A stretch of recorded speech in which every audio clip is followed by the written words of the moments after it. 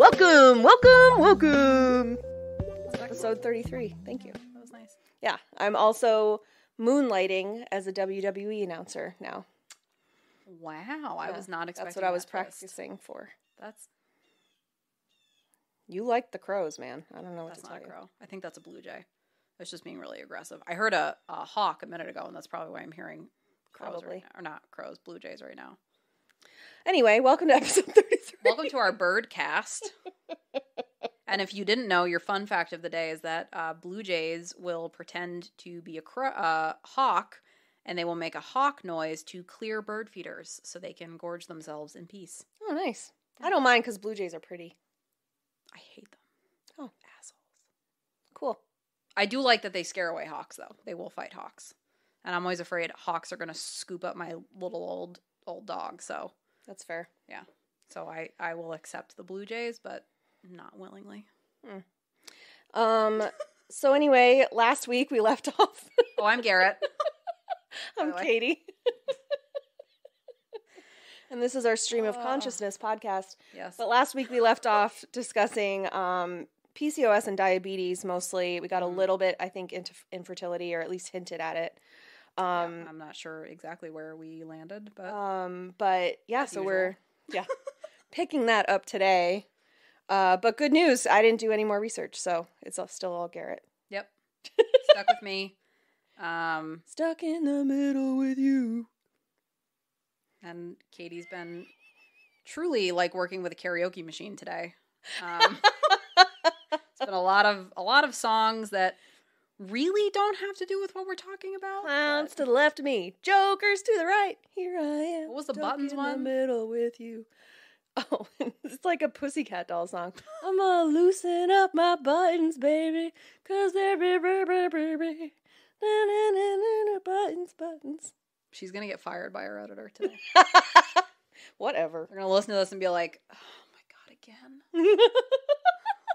But anyway, He probably side texts PK and it's like, "Your girl is whack." it's like, I hate this. Yeah. They're so lame. So yes, we are going to pick up that conversation, and we hope you enjoy. Yeah. So after all of those really uplifting side effects, another thing that it can cause is infertility. So PCOS, obviously, as established, interrupts the normal menstrual cycle. So by nature, that's going to make it harder to get pregnant. Between 70 and 80% of people with PCOS have fertility problems. So you think about how many people have it and don't know it, have it, don't know it, and have fertility problems. Right. So obviously you knew when you were going through fertility treatments, you knew that already that you had PCOS, but I wonder if they test for PCOS before they... So we tried for like 6 months, and I talked to my gynecologist, and she ran blood work and was like, yes, this is all very typical of PCOS. And then when we had the intake blood work done with the infertility place, they were like, yes, this is like textbook, all of these numbers. Oh, okay. So you can I wonder if they do kind of see screen it. Yeah. Then. So outside of PCOS, the general population is dealing with infertility rate of 1 in 5. I've seen 1 in 5, I've seen 1 in 7. Still pretty high. It's still a lot of people. And sometimes it's just like unexplained infertility, which like I can't imagine. At least I knew that's what was true. Causing mine. Yeah. But PCOS also increases the risk of pregnancy complications. So women with PCOS are twice as likely to have a baby prematurely. Higher rate for miscarriage, and a higher rate of preeclampsia / high blood pressure and gestational diabetes. Wow. Have you done that glucose test yet? No, I think I do that at like 26 or 28 weeks. What do you know? Huh? What do you know? I'll be 18 weeks on Monday. Oh, okay. So I've got a little bit to go. Yeah. So I have dealt with PCOS related infertility. My body does not release the proper amount of that luteinizing hormone to cause the eggs to fully mature and release. So I have that pearled appearance because my body's like holding on to them. So one of the ways that they can see that, aside from the imaging, is one of the components of the panel of blood work that they do is for an anti-Mullerian hormone. AMH is how it's abbreviated. Anti-malaria hormone? Mullerian. Oh. It's a U with anti-mosquitoes. Yes. Yes. It's like a U with the umlauts or whatever over the top. Okay. Llerian. So that hormone is made by the ovaries. So usually when they're measuring AMH levels, it can provide information about like a lot of different reproductive types of conditions. But ultimately it kind of indicates your ovarian reserves. So if you look at like a table, they'll have like, okay, age this is normally this, and age this is normally this. So over time, obviously, as you release eggs, your ovarian reserve is going to decrease. So the normal number is like for 30 to 35 is like 2.5 to 1.5. I don't even know what eggs. No, it's. Do you want them over easy, scrambled, poached? I don't know like what the unit of measurement is, but that's like the number is like 2.5 to 1.5. Mine was 17.8 because I have all of these eggs that I'm not releasing. So I just had all of these little eggs just hanging out in there, not getting released with each cycle. Clubbing. Holding on to them like I'm an egg hoarder.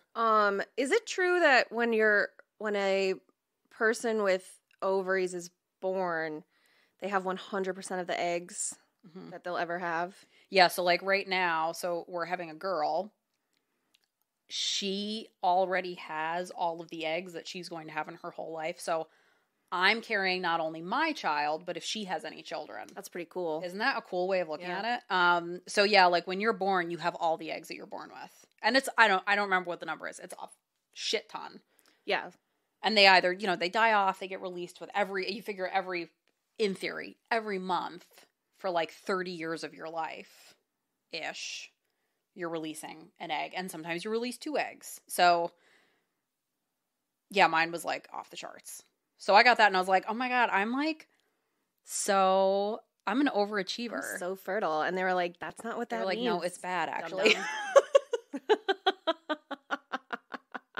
It was so funny. I was like, oh my God, if 2.5 is fine, then 17 must be great. And I was like it literally the blood first type thing that comes A plus is like, this is also an indicator of PCOS. I was like, oh, fine, whatever. So we tried to get pregnant for like a couple of years without luck. So we wind up having to use science. One of the nurses that I had a conversation with at the fertility place that we were working was saying she had a background in OBGYN. And when she started working there, she was like so confused by the treatment plan, like the process for all these fertility treatments. Cause she's like, I couldn't figure out like what the process was, like what sequentially is supposed to happen. And the way the providers explained it to her was like, no 2 patients are the same. And the process is so unique for everybody that there's like no 2 treatment plans that are going to be identical, which I thought was really interesting. And also so terrifying. Overwhelming. Yeah. Yes. I guess that explains why they don't study it. Yes. Because it really is just like, yes. There's like 1,000,001 things that cause it. So what they do. Pregnancy or infertility? Infertility. I think there's only one thing that really causes pregnancy. Yeah, not the butthole. No. Nope, not. The poophole loophole gets the Mormons through. I'm sorry. This is like Katie today, as if like you had one of, like, when you're playing a game and you spin the dial like on Twister. It's like, what crazy thing is she gonna say? Poophole loophole? Maybe. Gangrenous flappy doodles? Also maybe. It's like a cursed magic 8-ball. Yes. That's exactly what it is. We should add that to our merch. The cursed magic 8-ball. Yeah. And Poophole loophole could be the one that's up on the... She just got so excited. Yeah! It'd be perfect like on a sticker. It would be great. Yeah. I'd slap that on my water bottle. No problem. It was the slapping that just... I wasn't expecting it. So, the treatment that we did, so they do an intake where you have, like, they took all the vials of blood. There were so many vials that they took. They do a full health history. Like, it took, like, an hour and a half with them to go through, like, my whole family's health history, his whole family's health history. They do genetic testing. They do uterine imaging, which was done with, like, a saline solution and an ultrasound. A saline solution? Yep, that they pump into your uterus. And then it, like, basically runs right out, so you feel like you're peeing yourself. Cool. Then they do fallopian imaging, which I thought I was going to barf in front of a bunch of people. Oh, that was the thing where they, like, inflated your whole stomach or something. Yeah, right? So you lay on a table, and they put this thing in, and they basically inflate your uterus, and then they put, like, contrast dye in so they can make sure, and then they do x-rays. They make sure that your fallopian tubes are clear, that you don't have anything, like, obstructing your... Because they really need to make sure, okay, is there any structural reasons why they're not able to get pregnant? I love that they do it all without pain meds for you, though. That's so nice. It was like... So it doesn't last a super long time. Like, it lasted maybe a minute. But I was straight up like... It's a minute of pain that I bet your husband has never felt. No. I was like, am I going to vomit right now? And I then, of course, me being, like, now nervous in this situation because I'm legitimately afraid I'm going to vomit. The radiologist came in. So, like, I'm on the table. The nurse practitioner is there with me, like, doing the inflating or whatever torture device she was using. And he goes in, like, to the little booth. And he, like, introduces himself. He's like, oh, I'm... God? His name was, I swear to God, it was, like, Dr. Cramp. And I said, well, that's fitting. And I like, kind of laugh at myself because I'm like, that's a funny joke that I'm experiencing this over... I'm assuming it's probably what, like, a contraction feels like. But when it comes out of fucking nowhere, it really hurts. So I was, like, trying to breathe my way through this. And he was like, excuse me? And I was like, cramp. I'm uncomfortable. Cramp. It was a joke. And he was like, oh, that's funny. Sir. He's a hit at parties. Throw me a fucking bone here. I am uncomfortable. Laugh at my stupid joke. That's like having a name like Dr. Finger and you're a proctologist. Like, what? I really thought you were going to say Dr. Fart, which also would have worked for proctologist. Also, yeah. Either way. She was like, oh, yeah. Yeah, what? I'm Dr. Finger, and this is my partner, Dr. Fart. Welcome to Fingers and Farts Proctology and Associates. Down the hall is Dr. Fuck. He can take care of all your... That's the sex therapist. Oh, I was going to say, urologist. Oh. I guess that fuck probably isn't. Anyway. I hope not. I mean, unless you're Donald Trump. Got him. Oh, we're going to get fired from our own podcast. I stand by it. So what they would have me do every cycle, you would wait for your period to start. You would have to call them when you got your period because you have to go in between like days 1 and day 3 of your cycle or something. And you would have to go in for baseline blood work and an ultrasound, a transvaginal ultrasound. So while you're bleeding? Oh yeah, that's a nice touch. And you had to guide it into yourself? There was only like 1 or 2 people. Most of them just would like do it. Which, please, just... Yeah, I'd rather you just do it. Like, don't get me wrong. I appreciate the... I mean, I guess I don't want you, like... component of it. Shoving it all of the way, like, too far in, but, like... You're a professional. You should know how far it needs to go. I would think. And also, I mean, it's imaging. You can see where you are. Right. It's not like... Right away. You're diving blind. I mean, you kind of are, but you're also not. Right. Yeah. Like... So they would... I would do that... And then they would have me start on, there's a few different medications. I feel like they told me for PCOS specifically, they use letrozole, which I think that's the generic name for Femara, which is actually breast cancer medication. Oh. But what it does, so when you take something, or Clomid is another one that people do, but I've heard of Clomid. Yeah, and that's like it's the same type of medication, but I think the letrozole is supposed to be more effective with PCOS specifically. Oh, okay. So that helps to thicken your uterine lining, and it helps those eggs mature. So you do that, and then after you take the medication, which for me, it gave me hot flashes. Yes, Like, you were very spicy 100% of the time. Oh my God. It was like, I mean, in the middle of the night, you would wake up like in a full sweat, like menopause, like a hot sweat. It's not a cold sweat. All the sweats. So then they would have me go back, do the same blood work, ultrasound to make sure the follicles were maturing. And usually based off of that, you would either have to go for another check in a couple of days, or they would say, okay, like if you're at this point on this day, then in like this many days you should be good. So we tried a cycle to see like if my body would surge on its own, which is when you have that LH surge that then causes your egg to actually release. Mm-hmm. I was able to surge once on my own, but it was not a successful cycle.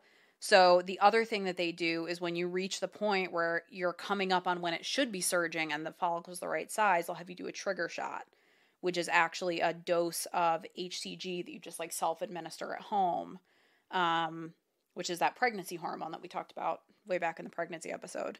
And that kind of then, I think it's like a 36-hour turnaround time when it's supposed to actually release the egg. But ultimately it took us like multiple rounds. We wound up doing IUI because it was not. Which stands for what? Intrauterine insemination. Okay. Which is kind of like the step between, there's like ovulation induction, which is what we tried for a while. There's IUI, which is where they're just like a farm animal. Again, the farm animals are coming back up. They're just injecting you basically, which again was something that everybody was like, it's not that uncomfortable. Super fucking uncomfortable because they're dilating your cervix.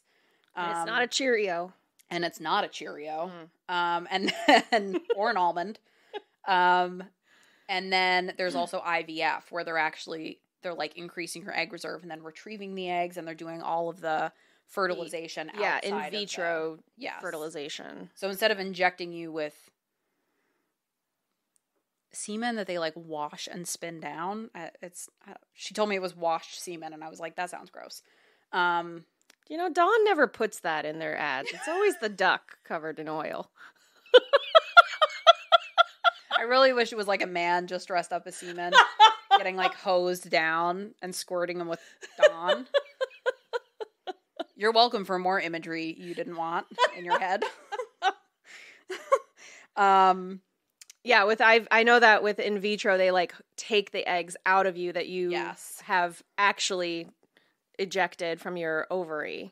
I think they're taking them right from your ovary. Oh, okay. I think they give you a medication to like, I think you're probably doing the letrozole to make sure that like you've got follicles, and then they're retrieving them. They're fertilizing them, waiting until you have embryos. They take your Dawn sperm. Yep. And you're retrieving together. Egg. Yeah. Yep. And then they put the embryo. Yeah. In. And then obviously you're hoping for it to implant. So, if anybody listening to this has gone through this or is starting the process, it's so stressful. It feels like it's endless. Sometimes for some people it is. I mean, there's the disruption physically. Like all of my appointments were at like 6:00 in the morning. Yeah. And it would be like 4 to 5 appointments per cycle. So while my spouse was sound asleep in a warm bed, I was getting up and trying to find clothes where it would be easy to pull up my sleeve for blood work, but also easy to take my pants and underwear off and my shoes. You haven't been single recently, because that's how like I pick all my outfits.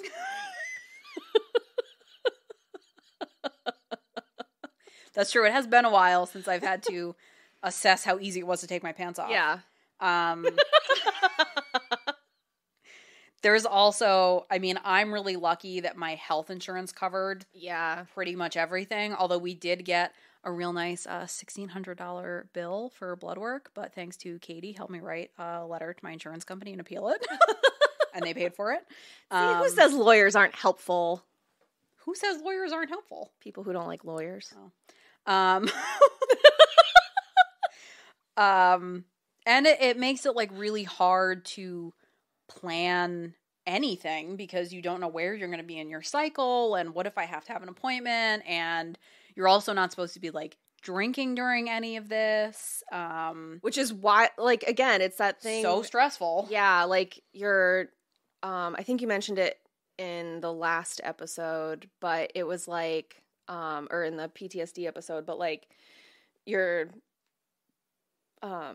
there because of all the construction and everything that's been going on and the shitty weather and then like the disruption at work and having that whole schedule change. Oh, sorry. You haven't been able to do those things that you usually do to self-soothe, like cleaning and walking and like exercising. But then on top of like this whole disruption to your regular schedule with these 6 a.m. doctor's appointments before work. Yep. And then, you know, potentially having afternoon appointments and then having to take all these medications and make sure that I remember one time you had to get something delivered and it had to be like refrigerated. So you had to like make sure somebody was home and like you're coordinating all of these schedules. The injectables that the Avadril, which is that HCG injection, has to be refrigerated. So they initially were like, you have to be home to receive it. Yeah. And then you find out later that it's in a refrigerated thing and it can sit for 24 hours without having whatever. Yeah. So like you're working with all of that, but then on top of it, you can't have a glass of wine or a beer or you can't whatever. travel because you don't know what you're. I mean, you probably could travel, but I was just so afraid of like missing a cycle. And it's that thing of like, if I miss it, will I lose the progress I've made in like tricking my body to let me get pregnant up to this point? Yeah. So like you don't want to stop, but then you have that question of like, I mean, I know that you went through this thing of like, well, how long will we try? And like, because you have how to much make of that this call. is worth it? Right. Yeah. And there's also the component of like, so they tell you if you can't get, I want to say 6 months. We gave it way more time than that because I was like, you did like all through COVID. You were trying. Yeah, I was like, I'm not going to try and I'm not going to involve science like way faster than I need to. Another thing that they did not tell us, me really, the first period that I had after taking the letrozole, like our first cycle, was one of the most intense periods I've had. And one of the ultrasound techs like very offhandedly mentioned to me, because the medication you're taking thickens your uterine lining, it's probably going to be a really intense period. And I was like, nobody ever fucking told me that this whole time. So if anybody is going through this process, just be aware. FYI. If you're taking something like Clomid or letrozole, there's a very good chance that if you have an unsuccessful cycle, you're going to have the period of all periods. But you know, somedays.com/thebarsankle because that cramp cream and that the mask, like you can use it as like a mud mask or like a bath soak. I feel like that would be really nice. I can't wait to use that heating pad. Yeah, I'm pumped for the heating pad, especially just that it's weighted and the shape of it. Yeah, it's shaped like a pelt. Oh, it's just no, the heating pad is nice. Yeah, I'm pumped. It's too bad that you're not having a period now. Yeah, because man, that would all be really handy. I saw this stuff and I was like, oh my God. I know. Especially the cramp cream. Like I would for sure be using it on my shoulders because I get so tense when I'm like, because I know my low back is going to hurt, but like as a result, I'm like overcompensating in my shoulders. Ugh, it's the worst. Yeah, that stuff it's amazing. And like we really, I really lucked out because we only lived like 15 minutes from the office. True. There's people who live, an hour from the nearest office. And this is not this course of treatment. You can't get through like your OBGYN. Right. You have to go to like a specialist for this. So, I mean, it's, 6 a.m. appointments. There are times where I was up at 5:30 in the morning trying to get myself ready for the day so I could be out the door by, 6, so I could be to my 6:05 appointment or whatever stupid time they would give you.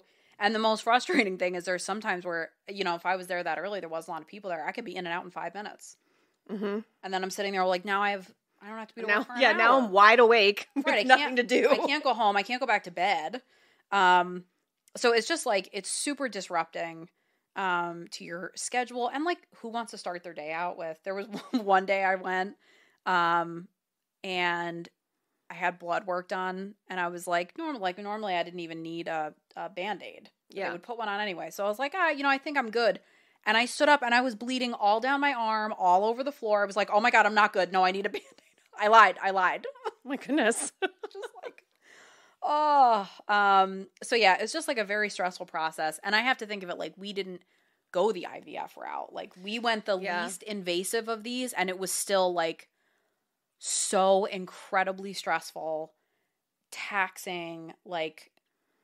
Well, and I mean, even leading up to it, before you got the fertility group involved, like, it's still stressful because, you know, every month it's like, I mean, even at that point, it was like, am I even going to get a period? So, like, especially with PCOS. Before even going to this, I was so relieved the first time we had a conversation with the provider because I was like, can I stop taking my godforsaken temperature every day? Because one of the things they tell you to do, which I feel like is pointless for PCOS, is taking your temperature every day. And it's not just taking your temperature. It is literally like the second you open your eyes, you have to take your temperature. And the thermometers that they use for your, I can't even remember what the name of it is. There's like a special name for it. The type of thermometer. But anyway. Anal? Rectal? Nope, it goes in your mouth.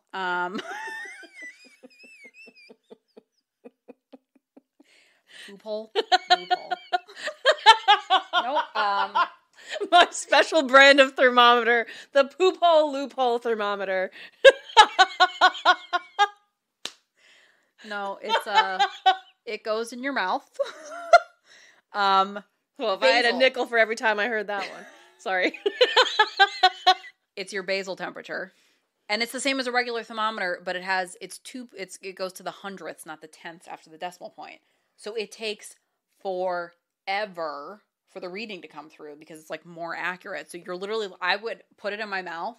I would fall asleep with it in my mouth and then it would beep and I would wake up and then have to like record the thing in my phone. It was just like. And why? So it's supposed to be that like when you go through your cycle, you have your temperature is supposed to increase right before you ovulate. So it's supposed to help you predict ovulation. You can also do test strips, but if you have PCOS and you don't know when the fuck you're going to ovulate or get your period, it makes it really hard. I'm like, I'm not going to buy 10 million test strips. Right. So yeah, PCOS adds a layer of unpredictability. I think like if you were just regularly trying to get pregnant, all of those things would be great tools. But if you don't know, if it's the Wild West with your reproductive organs and you don't know what's going to happen, then, I mean. Well, and then it's, if you're, 70% of the people who don't know that they even have it. Right. You're doing all of these things and being like, why is my temperature never changing? Or why is... It was all over the place. Yeah. I would look at a chart and I'm like, how the fuck am I supposed to predict what? This predicts nothing. Right. Like either I ovulate every other day for a week or I don't ovulate for 4 months. Yes. And then either way, I'm misting. I'm misting all the time. I don't even know, why am I damp? So yeah, it's just like, that was one of the things I was like, in the middle of the conversation, I'm like, wait a second. Can I stop taking my temperature? She was like, yeah. I'm like, oh, thank God. It's just like one of those things that was so annoying to have to do. And then she was like, you know what? I'm just going to blow up your uterus just for saying that. You know what we're going to instead? Inflate the fuck out of it. So we wound up, and if you're going through this, I do recommend like taking breaks. Like we took a summer off and man, like it was so necessary. It was just, it's so stressful. And we had gone through like 3 or 4 cycles that were unsuccessful. So we took a summer off and started a podcast, little traveling. But they told me, because I was like, is it okay if we like take a break? And she was like, yeah, just don't take a break for more than 6 months because then we have to do the intake stuff again. Ugh. And let me tell you, you want to motivate me? Yeah, I literally made an appointment. It was like, I got my period at like month 5. I was like, thank God. Whew. But even then I would have called them and been like, then give me the progesterone so I get my period because I am not doing that fallopian imaging again. Oh, absolutely. I mean, realistically, I understand why they'd be like, well, we have to make sure. I'd be like, well, let's just trust the process here. Like, my fallopian tubes are fine. Yeah, nothing else was up in there. We know what the problem is. I keep hardly anything in that. We know that my ovaries hoard. Right. My fallopian tubes, on the other hand, clear as bell. No problems. So I would definitely recommend if you're doing all these things back to back, definitely take some downtime in between, take a few cycles off. Shake off some of the stress of it because it is so stressful. And it's funny because like you'll read all the paperwork that they give you at the beginning, and it's like, make sure you consider going to therapy because it's a really stressful process. Fuck yeah. Yeah, I also wound up on Zoloft, which definitely helped with the stress of that. Right after you got IUI'd. Yeah, I like had IUI, started on Zoloft and then found out I was pregnant within like Well, that's not weeks. the exact order. You had IUI, then your oven broke the day before Thanksgiving. Oh. Then you started Zoloft, and then you found out you were pregnant. That's true. Our oven did break. Your oven broke, and then you're like, I think I have to go on Zoloft. And I was like, that is the right choice. Yes. I forgot about that also horrific component that happened. That was... There's been a few times that I've really hit critical mass to the point that I literally had to just lay on the couch and stare at the ceiling. Mm-hmm. And that's exactly what happened. Yeah, that's fair because, yeah, I mean, yeah, for sure. I mean, it's just, it's the kind of thing where it's like there's no workaround really for that when you're hosting Thanksgiving. Yeah. So, like, if you were just going to be like, oh, I said I was going to bring a dessert or whatever. No, I can't. Then, yeah, that would be an excessive reaction, Garrett. Yeah, no, that would be an excessive reaction. But, like, in that case, because especially you can just go to the grocery store and get, like, one of those lovely cheesecakes from those nuns. Those are good, right? Nooski treat. Oh, my God. They are so good. My mom is so mad that they're not gluten-free. She loved them. Yeah, they're good. Is there flour in the... It's the crust. Oh,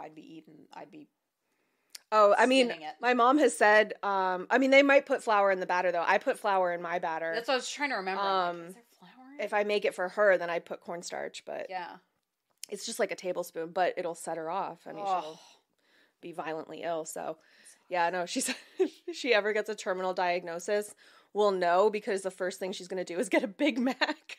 Oh, I can't blame her. Yeah, I was like, that makes sense. I would probably do the same thing. Like, it'd be like that scene from Dr. Dolittle with the lady who can't eat shellfish and, like, denies that she has a shellfish allergy. Yeah. And then, you know, your face is blown up. Right, exactly. So anyway, yeah, like everything else we talk about on this podcast, you know, do what works for you. Be patient. Be kind to yourself. I definitely would periodically wind up. I think pretty much every time I got my period, which is like, you figure the hormone series of events that happens anyway, I feel like it makes ADHD worse. Totally. It would make my anxiety worse. I was also like super fatigued, which makes all of those things worse.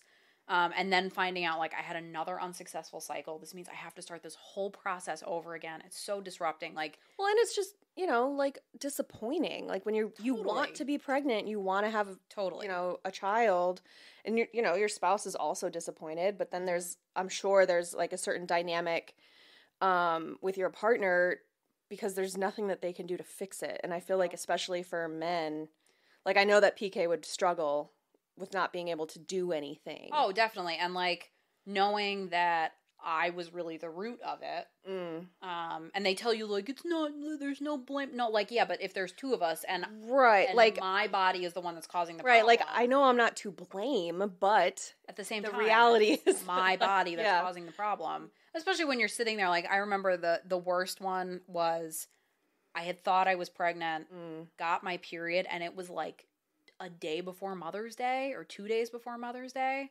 And it was just like, the timing was terrible. I felt terrible. I actually wound up using a sick day at work, and I like went to like a garden center or something. I got the garden set up for the season, and it totally helped, and I felt much better. But, I mean, it's also that thing of like, I know that you've heard it before. I don't know if you heard it this time that you're talking about, but like, oh, well, dogs count too.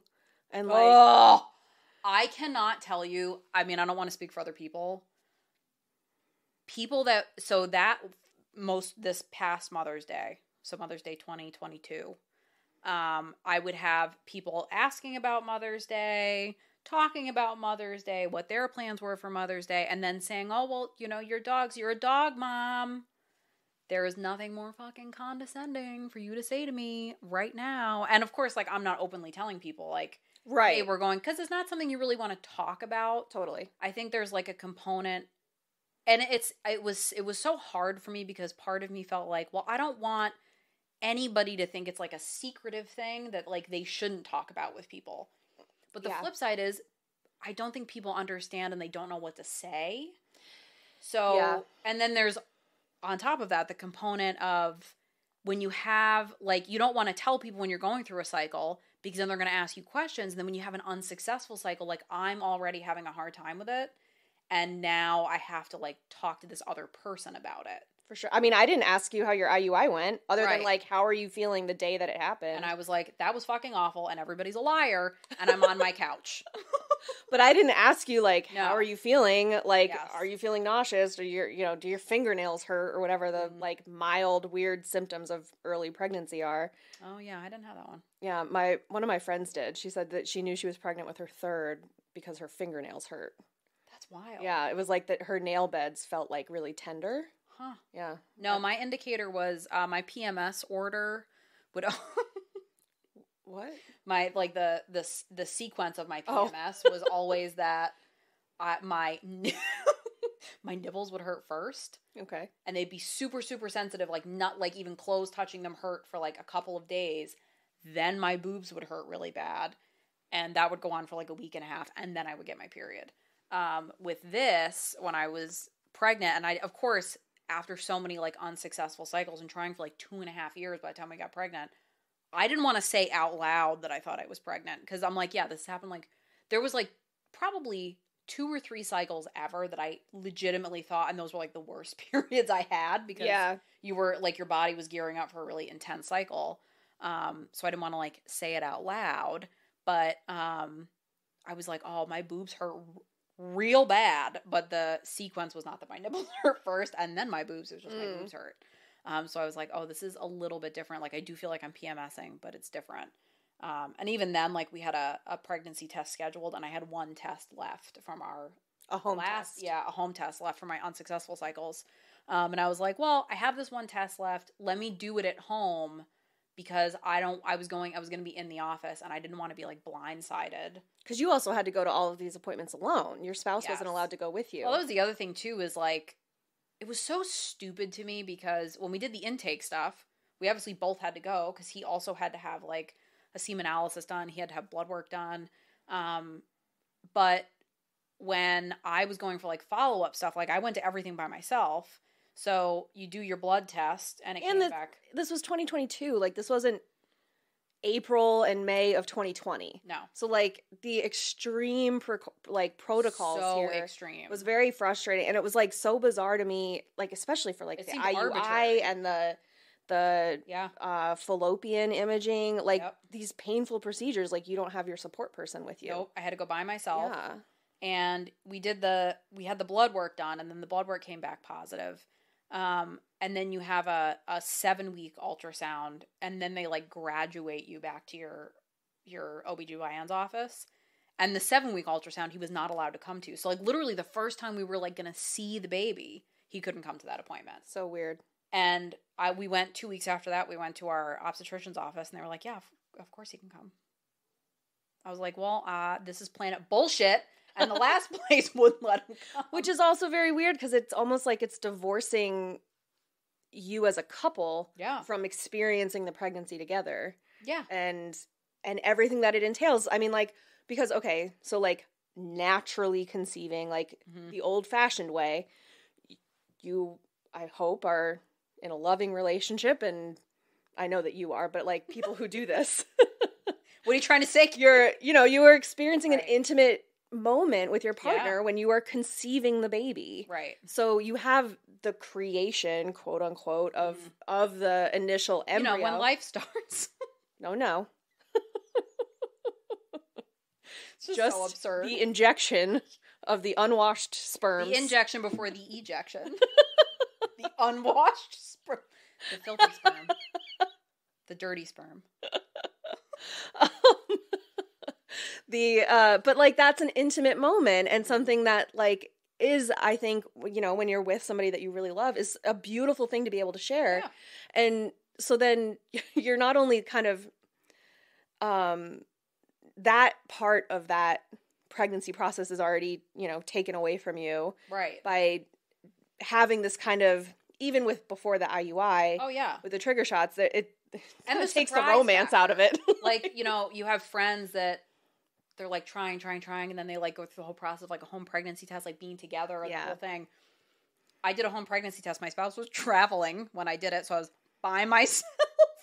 at like 5 o'clock in the morning. What the fuck do I do with this information now? I can't tell anybody. I can't even tell him because he's not awake yet. I'd be like vibrating.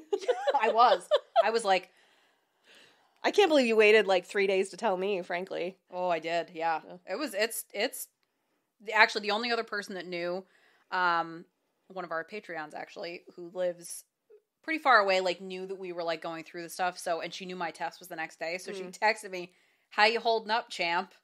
I was like, "Well, listen, I did a test this morning." She goes, "Okay, so we're feeling impatient." That's how it's going. I was like, yes, we are. But also happy. It was also positive. So yeah, it was very frustrating. They also don't let you record anything. So I couldn't even like record a little video of the ultrasound because you could see the little flicker of the heartbeat. Oh, cool. So I wanted to like show him that. No, you can't. Yeah. And so like, I also think, I mean, I've heard that, men in particular can like struggle with feeling connected to the pregnancy. Also, people on Zoloft, even if they're pregnant, can struggle to connect. Well, like especially until they can feel the kicks, like from the outside of the abdomen, because it's this thing like. Right. It's a picture on a screen. Any of the symptoms. Right. Like they can't see anything. You're not showing. Like it is very easy to feel disconnected. So, which I also I've heard that that's one of the theories of why like you make a baby for 10 months in your body, but it comes out looking like your spouse. Mm-hmm. And evolutionarily, we do that so that they stick around. Males don't kill the offspring. Like what the and you know, honestly, if for anybody that either has been pregnant or is pregnant now or you know whatever, especially after having gone through the infertility process, there are definitely times where I look at him and I'm like, you bastard, you don't have to do anything. I can't fit in my pants. I don't have pants. I spilled beer on the only pair of pants I own. Literal direct quotes from me the last like 2 months. And it's one of those things I was like, oh, I have pants that like fit looser or more forgiving, you know, that I'll be able to fit for like X. No, week 5, my ass was like, no, pants? You can't wear pants. You also had like the ligament pain that you were like, what the hell? Like I walked in to record, you're like, what is this? Oh my God. My stomach hurts. First I thought something was wrong. I was like, why am I had to like look it up, but the ligament pain, which they're like, it doesn't start till second trimester. No, I had that like at week 5. And even now, like if I laugh the wrong way, or it's usually if I'm laughing, you get these real intense belly pains, from like the ligaments stretching around your uterus. But, there's definitely like an element, and I know it's definitely not going to improve over time. But you look at your spouse and you're like, if you don't feed me carbs right now, I'm going to riot.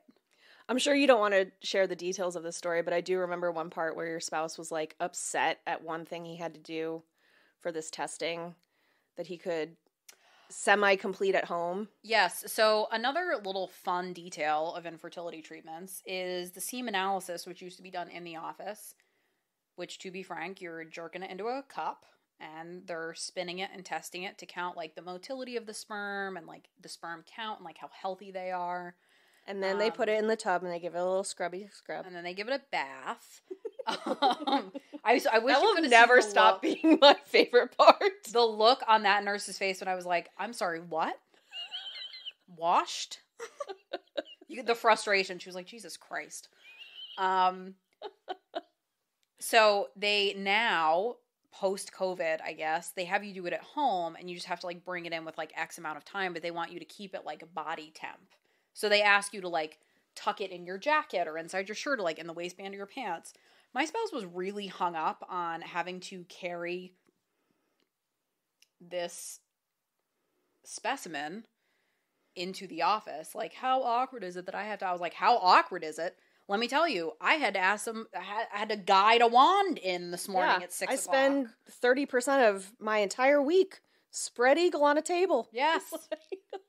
And sometimes I'm on my period when I have to do it. That is the worst. Oh my God. That's surprising. I didn't realize that. And it's like in your brain, you're like, it's natural. You know, this is like what's more natural than your period. It's just like when you go to the gynecologist. Yeah, but I still come in anyway. Like I still feel gross during my period. Like I understand that like it's obvious. It's not like a fucking fire hose coming out of me. Yeah, but it still makes me feel icky. Yes. And having somebody like moving around stuff down. Like, I don't have intercourse when I'm on my period. Same. So, like, I'm the same no. way. Just not something I'm down with. Yeah. Like, I don't mind my period. Like, all the things. I don't mind, like, the messiness of the period and whatever else. And side note, Diva cups are, or period cups really are, like, totally the way to go for me. But I don't want other people associated with it. Like, to me, it's For such sure. a private thing. Yeah.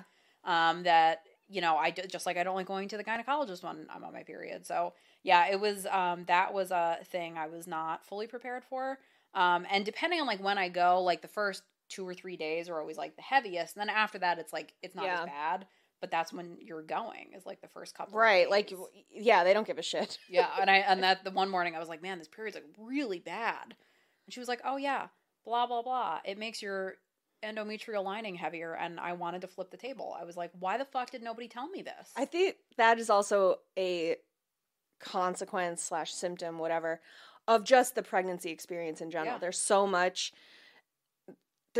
to know, and so much, I think, throughout You're history expected to know. Yeah, it's like relied on what the women in your family tell you about it to expect, and like potentially what your mother-in-law tells you about her own experiences or whatever. It was like an oral history, because again, they weren't writing about it in fucking medical books. Yeah. So like women, especially if you were in a rural area, you didn't have a gynecologist. You had some guy who was also like the town judge and like also and worked at the post office. Yeah, and was the veterinarian that did the insemination for the horses. And who would like come over, they'd like deliver the baby, but like whatever. Yeah.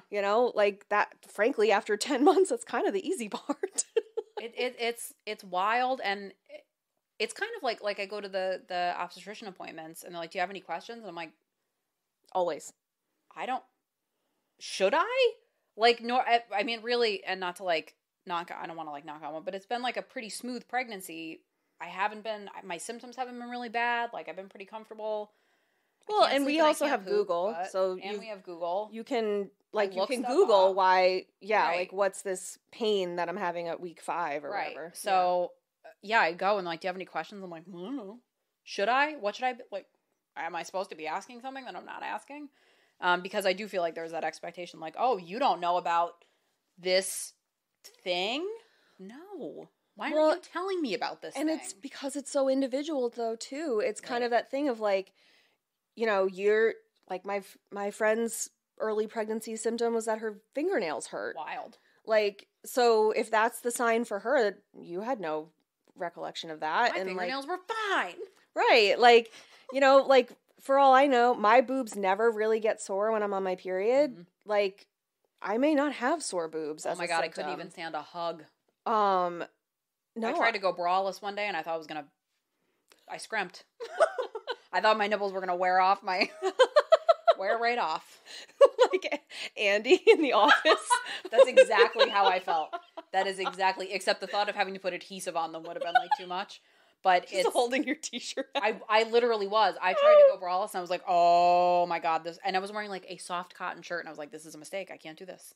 This is uncomfortable. Oh my God. Awful.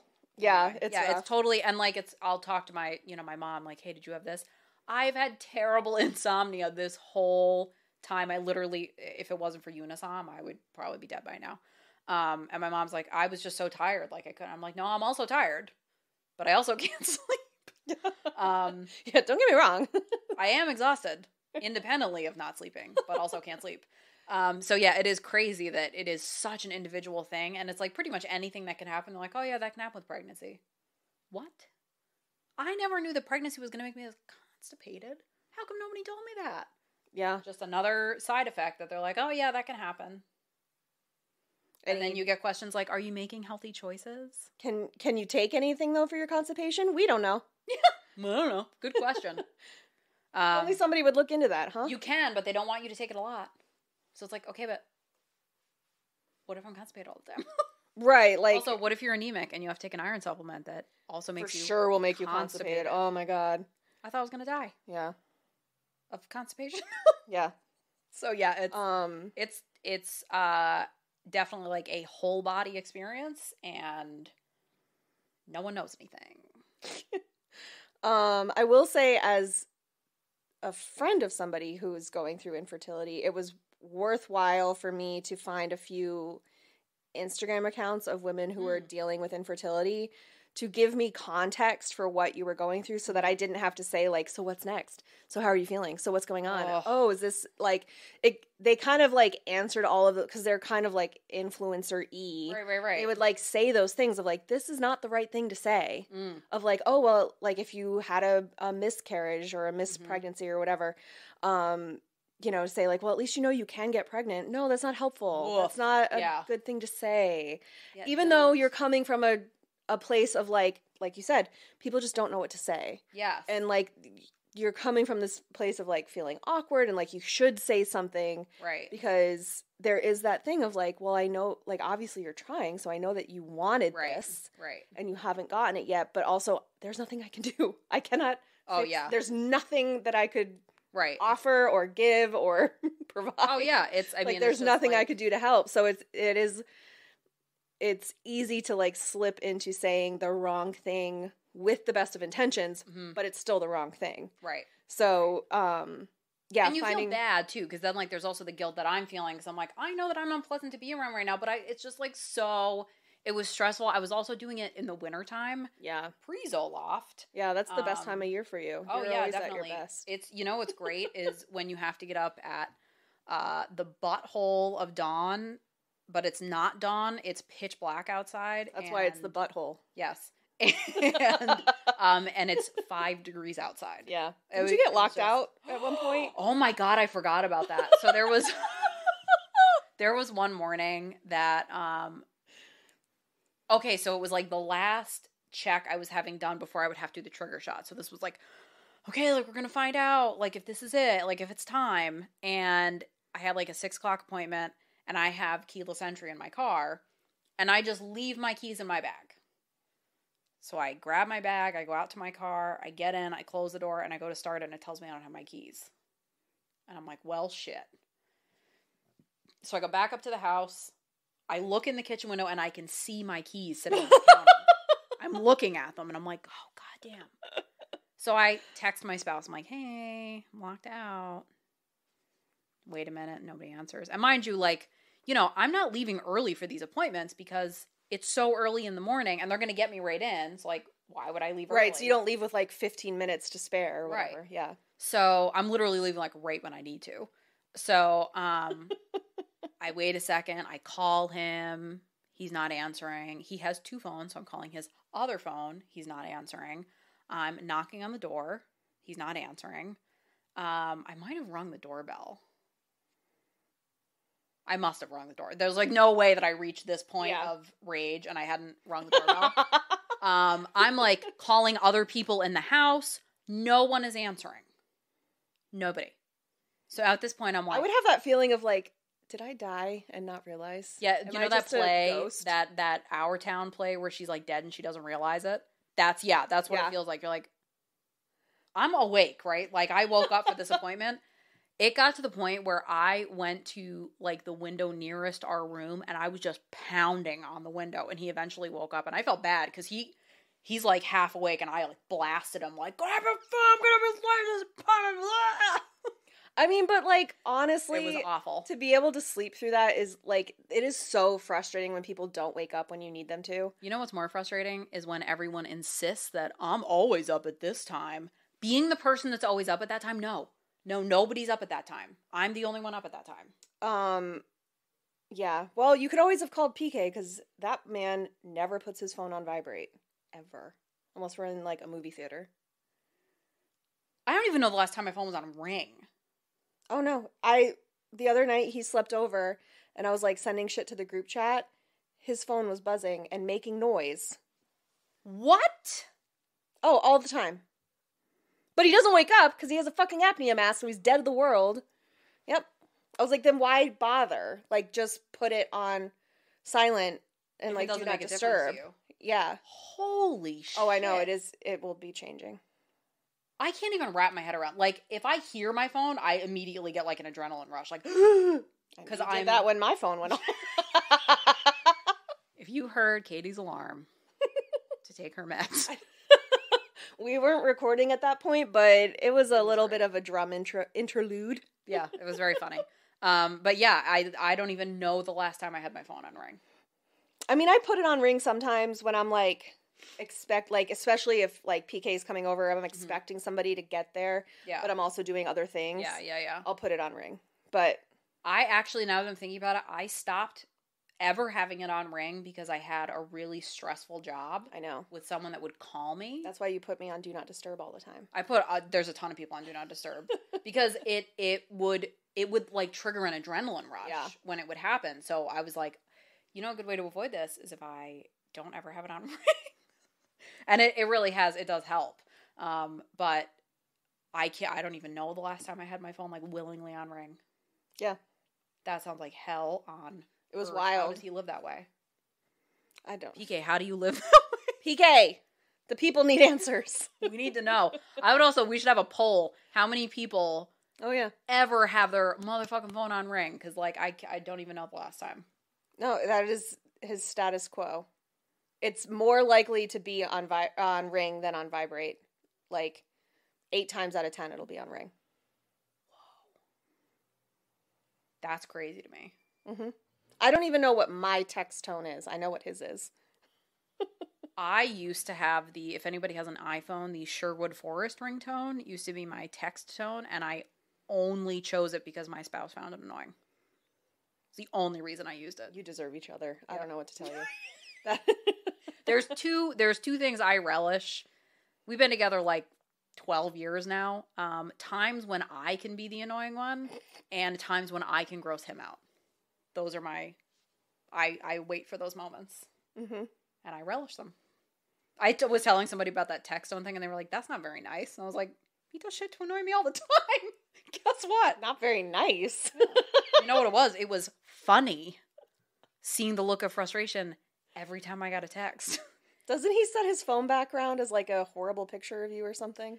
So we do this thing where when one person leaves, if they leave their phone out, we'll take a purposely really bad picture and set it as the wallpaper. That's what it is. Which for a long time was always like, got you, and we would like laugh it off.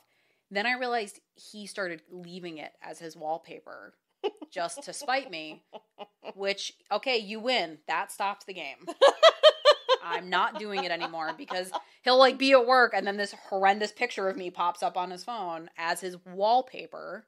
So now I have a picture of him, and this is going to sound gross, but in a hot tub when he was 12 with a bottle of champagne as my wallpaper, and I will never change it. His caller ID in my phone is when he's wearing those big clogs. That's great. Excellent. And there's a version of me also wearing the clogs, but it's funnier when he's wearing them. It is. Yeah. So yeah, there are things that I relish in being annoying and grossing him out. Actually, grossing Katie out was also on my list of things I relish. It's harder to do. Yeah. It's unusual that I'm the one to gross you out. It's true. Usually it's the other way around. Yeah. Well, my mom worked in labor and delivery for 15 years and then worked in the OR. Like, stories that I've heard are just... Oh, yeah. Plus, I love those pimple popping videos. I used to watch those all the time. And the like, dental descaling videos. I have not seen that. I don't know if I could handle that. Good. That would skeeve me out. Yeah, it makes me feel way better about myself. You see, yeah, there is an element of that. Like when I see somebody with a big growth, I'm like, well, at least I would get my growth taken care of sooner. Maybe. Unless it's like this mysterious pelvic pain I was feeling that I realized was round ligament pain, and I briefly thought I was dying. So I guess that's infertility? That was infertility. I've got a couple other points, but I mean, it's just really there's like some studies that they've done about ADHD and PCOS. There's no like direct tie linked between the two, and they basically said like the research needs like more testing done before they can definitively say that. We finally found the black hole in research. I know, it's never happened. Yeah. Everything we found has been so airtight in the past. They did say that women or people with PCOS are more likely to suffer from mental health disorders, which we covered, that depression, anxiety, but there's also... it's all hormonal and it will affect your brain chemistry, so... Bipolar disorder, there's also a link with that. Which, I mean, like, if you've got really inconsistent hormones or a major imbalance... Oh my gosh, that must be so challenging to be dealing with bipolar disorder and PCOS. Yes. And there's also some evidence to suggest that women with, or people with PCOS that have children, those children have a slight increased risk of developing ADHD and autism spectrum disorders. Which, again, who fucking knows? Because we don't research anything. On the bright side, I did see that there are current studies focusing on genetics in PCOS, environmental exposure and PCOS risk, ethnic and racial differences in PCOS symptoms, medicines and supplements to restart ovulation, obesity in PCOS, as well as health risks for children of women with PCOS. So there is studies happening, but who knows if they'll ever finish it and if there will actually be evidence to deliver and what they'll do.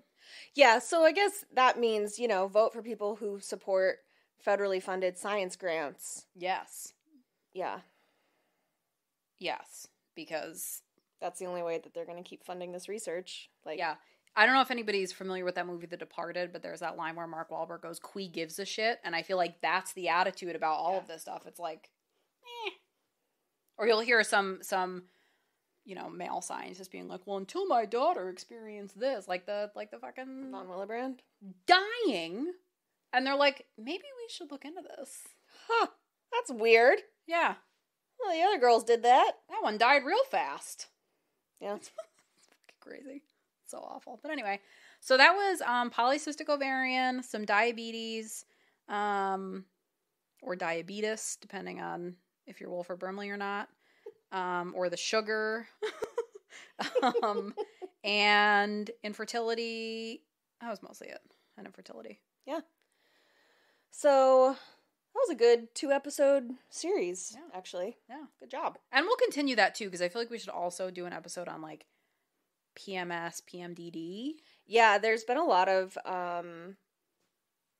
I've seen a lot of things like PMDD, but then there's also been a lot of requests for us to cover hormones and transitioning. Yeah, which that's another one I know is going to be research intensive, so I've been trying to not focus on other things, which, as we know, is hard. But at least your construction is done. Yes. And you can do laundry. I can do laundry. We have laundry connected. Yay. I only had to beef with Lowe's for 3 days. She farted all the way at Lowe's. Actually, I probably did. Another pregnancy side effect. Yep, Lowe's flaked on a delivery, but now they're here. I have a washer and dryer connected, from what I can tell. And I don't have people in and out of my house cutting tile. So that's also a plus. Yeah. And when I have to pee in the middle of the night, I have a toilet right there. That's a special order. Yeah. And nobody has shat in it yet. We did have to special order a extra short toilet because conventional toilets are too tall for my little legs. And then my legs fall asleep and my feet swing. And who wants that? It's like the opposite of Buddy the Elf when he's in the North Pole. Yes. Yes.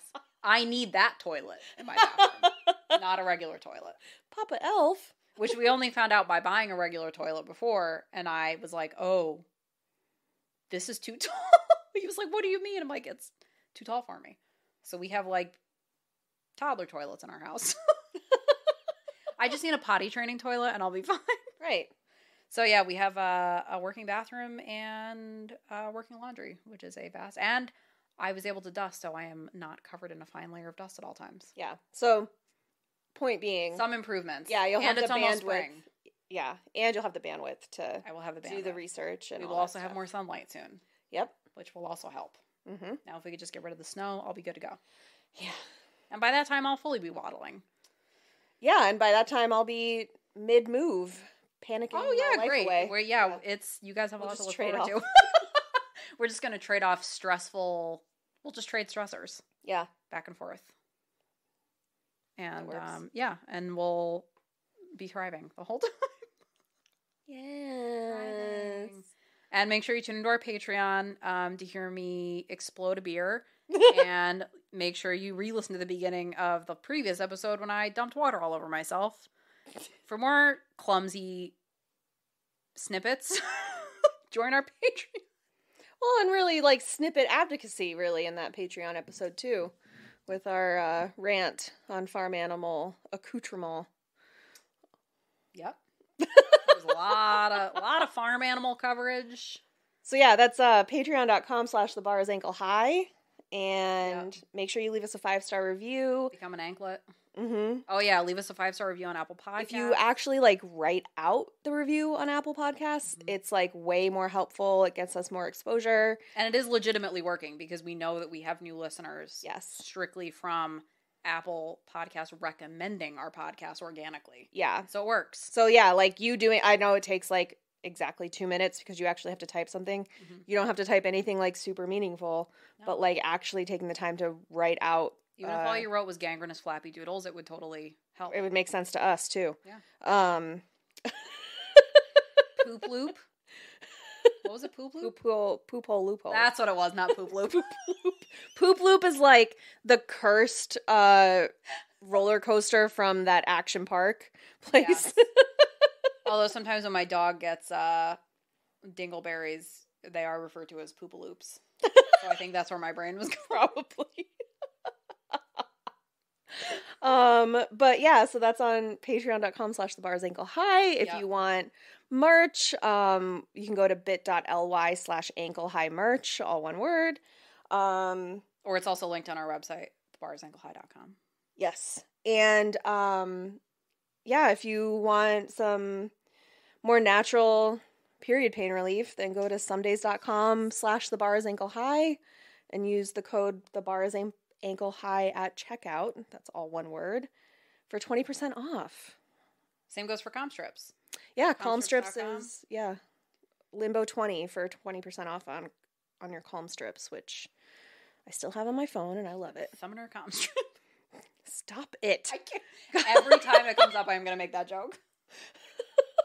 It was because that one episode we talked about furiously thumbing strips, and it's just too funny to me. Oh my goodness. Cannot mention it. So yeah, thanks for tuning in.